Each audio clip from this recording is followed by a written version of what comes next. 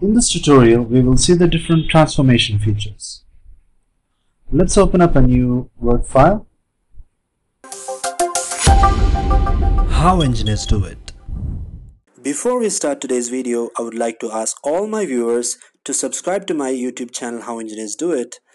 So share the video among all of your friends and also hit the bell icon to never miss another update.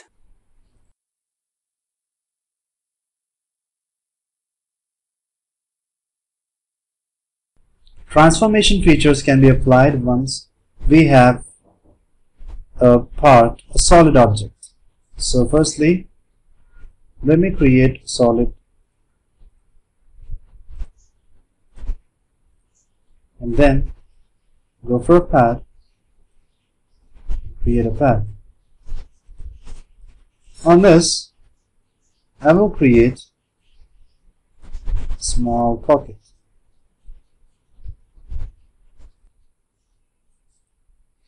Now we do have a pocket here.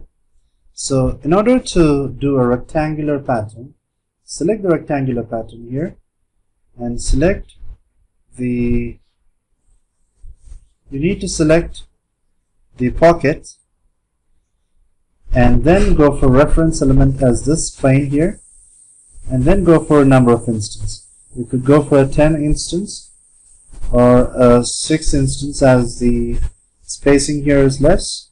Go for a second direction, give a second and 6 instance, and here go for reverse. In this case you could go for 4.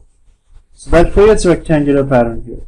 Once you create this, you could always go here and do the editing. You could increase the spacing by 25 mm. Something like this also could be done at the later part of the stage by editing the specification tree. So that's about the rectangular pattern. Now let's see what's a circular pattern.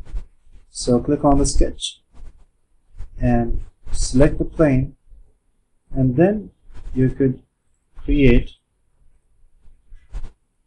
2 circles, concentric, do a pad. Now we will apply 1 circle here,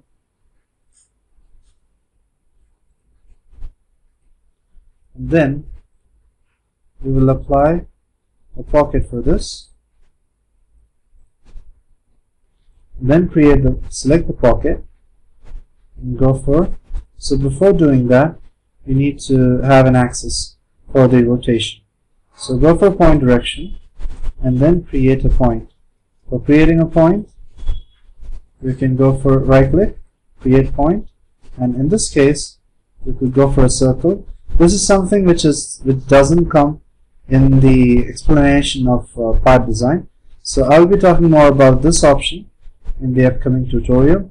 So as of now, just do this as you need to do to complete the tutorial. So go for an x-axis. Now you could select this pocket, go for a circular pattern, and then select the reference element as this line here, and go for a complete crown, and then increase the number of instances and click on OK. So that creates a circular pattern. Now let's see what happens when we do a mirroring. So to do that, let's go for a sketch and then create an object here. Click outside sketch and then go for a pad. Then select this pad and then go for the mirror option and select this plane as the reference. Click on OK. So that creates a mirror. As you can see, the object comes as a mirror feature. So let's continue the remaining options in the transformation feature. As you can see, you have 4 different options in the translate. So let's talk about that in the next tutorial. I hope you enjoyed. Stay tuned.